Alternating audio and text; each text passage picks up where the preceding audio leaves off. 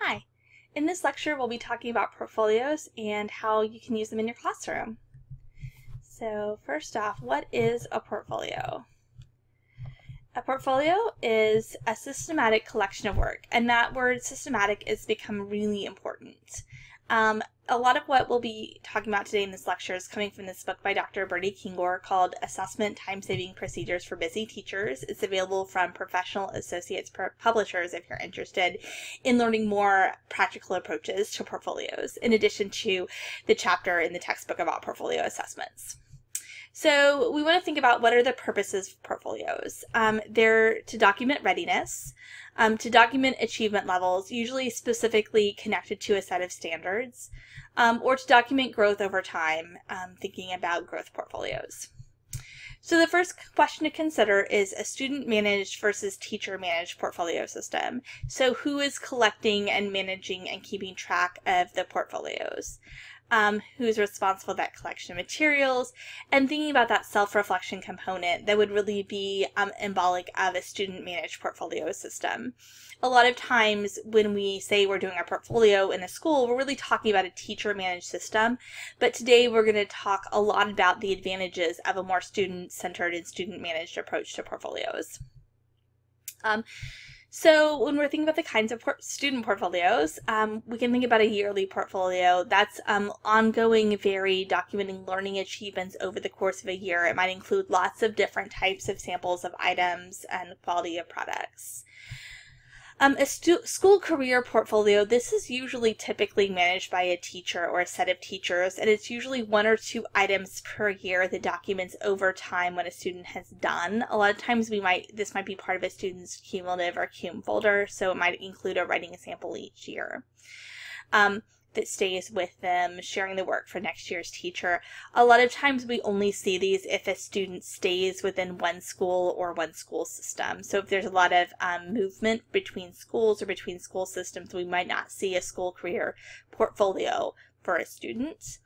And then what we have is called a professional portfolio. This is very specific to a given context. So, for example, you'll be putting together a professional portfolio during your internship that's really guided towards your experiences as a teacher. This is going to include things specific to that context. We also see professional portfolios in something like an art class, so you have a collection of your work. And then there's a class portfolio. This might be a collection of work for an entire class. So thinking about what have we done, what are our collection of activities together that we've done, documenting that kind of learning and achievements that we've had as a community of learners. So let's talk about some guidelines for really effective use of portfolios. It's authentically developed through daily activities. We're not doing things specifically for a portfolio, but it's the collection of things we authentically do in our classroom. But it's helping us make instructional decisions. It's weaving that instruction and assessment together seamlessly, allowing students to revise their work over time, encouraging reflection and metacognition for increased learning gains, promoting challenge, originality, and complexity. It also provides opportunities for that dialogue with a community of parents. It's student-centered, providing motivation and engagement, and setting learning goals, hopefully connected to that motivation. So the first thing in our portfolio plan, so if we were going to create a plan for our portfolio, the first thing to think about is the purpose and the audience. This will guide the rest of our portfolio. So how will it benefit students, families, and teachers? I'm thinking about each audience separately and if each audience is important. How will it help a student review past learning experience to guide future learning goals? So how will we think about setting that up in the classroom?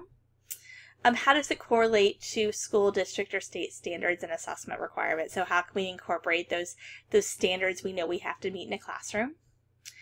Who will want or need to view that portfolio, and how will we manage that? So if we want parents to be included, how is that going to happen? Are we going to send that portfolio home? And if we do, how will we get it back? Can it be a part of parent conferences or part of open houses or curriculum nights? How will we share this information with parents?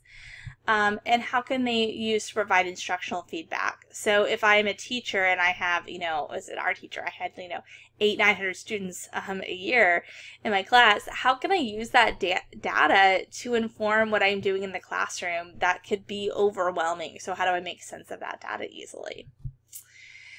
The next thing I want to think about once I have a purpose is what are the products I'll include. So what curriculum areas? I always suggest that teachers start off with just one curriculum area. So if I'm an elementary school teacher teaching all content areas, maybe just start off with writing or with math, not all of them. What kind of products will best demonstrate that learning? So rather than collecting everything, thinking about a few key things, projects, writing samples, tests, or worksheets, what am I going to collect that will best document the learning?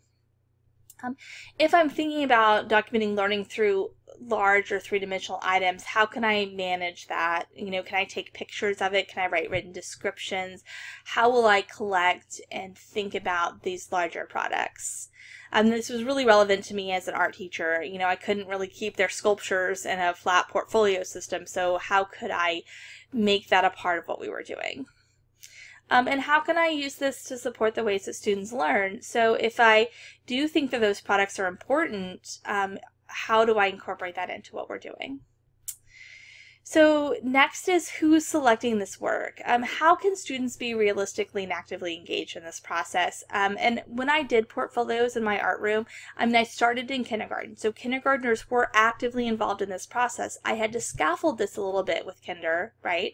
But it's possible. So thinking about that process, and how do I make that significant and appropriate for my students? How do I let them know this is how we'll select these products, and what items should I require from them, and how will they be included, how many?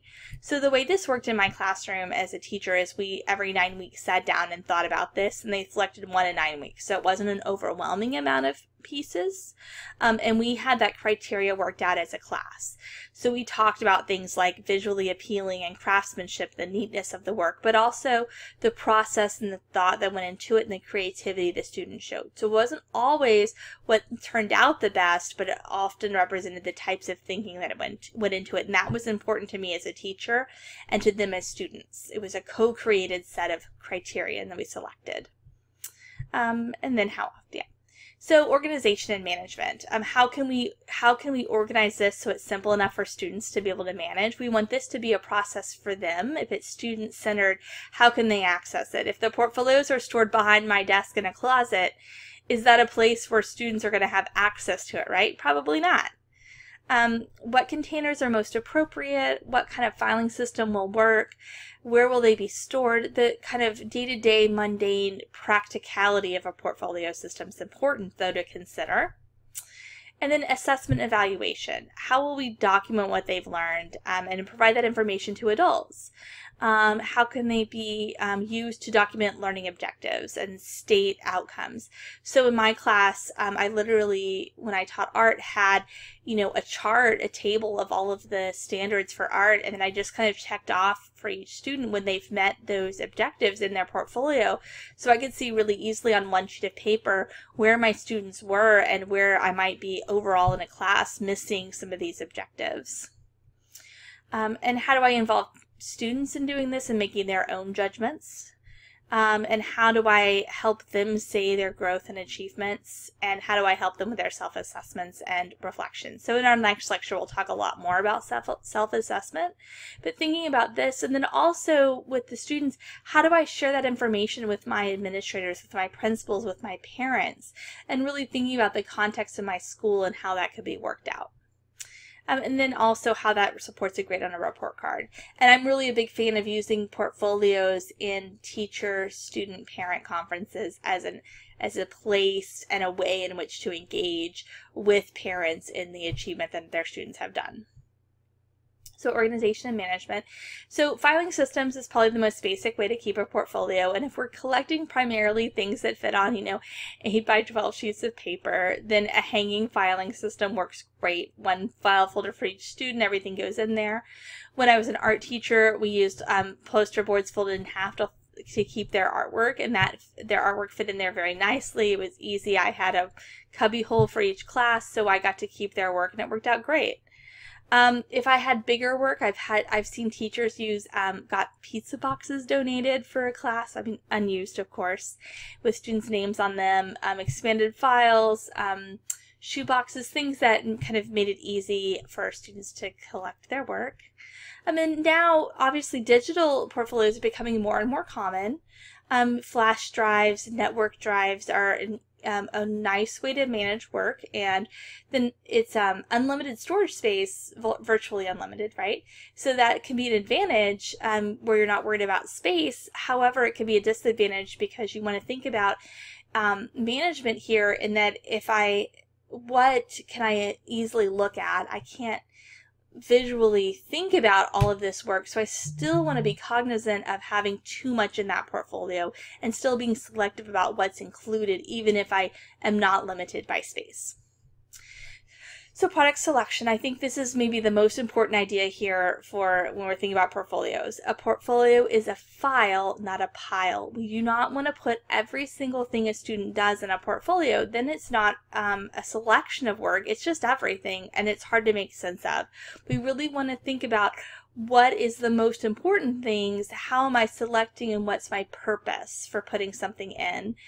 This collection, selection, and reflection should all be a piece of our portfolio system, and really making it a part of a routine in a class. So every 9 weeks, every 1 week, thinking about having a regular time in class where you're selecting items for that portfolio and you're providing an opportunity for students to reflect on why they're selecting specific pieces to go back into their portfolios.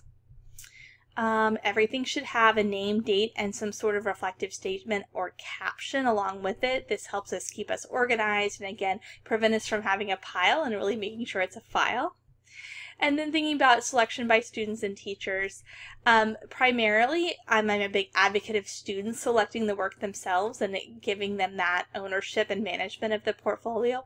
But teachers might need to put things in there occasionally. So as an art teacher, I was responsible for contests and, putting a work up at City Hall or, in the grocery store or whatever. And so I wanted to make sure that I had high quality pieces. So often, if a student didn't select a piece that I thought would look good for one of those displays, I often selected that for them as well and stuck that in their portfolio so I would have it for later on as well.